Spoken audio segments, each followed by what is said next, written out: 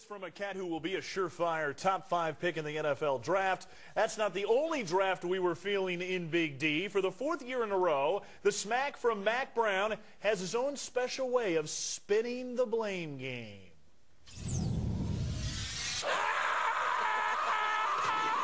Make it stop! That's the thing. They couldn't.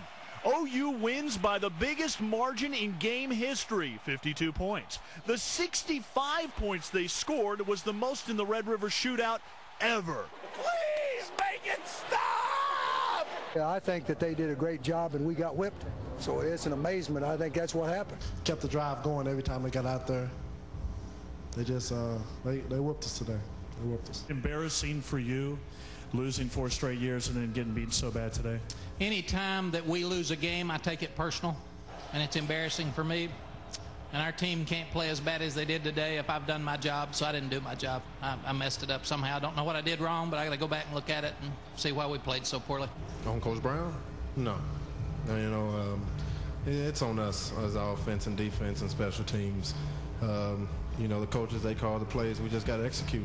Whoever's fault it is, maybe the turnovers had something to do with it. The Longhorns could have opened up a bakery with 6 apple turnovers. OU scored 31 points off of TOs. Pretty upset with myself. A couple of turnovers that was pretty bad that we needed to go down and score. But right now, I'm ready to move on to the next game. I'm upset that we could have played better as a team. They're a great football team. They're #1 team in the country. You can't do the things we did and have a chance to win the game. So the credit goes to them. For the 4th game in a row, OU hangs half 100. And for the 4th year in a row, the Texas side leaves early. My job is to win every possible game, and I don't worry about what other people think, but I'm disappointed in the way I coached today. Make it stop! Please make it stop!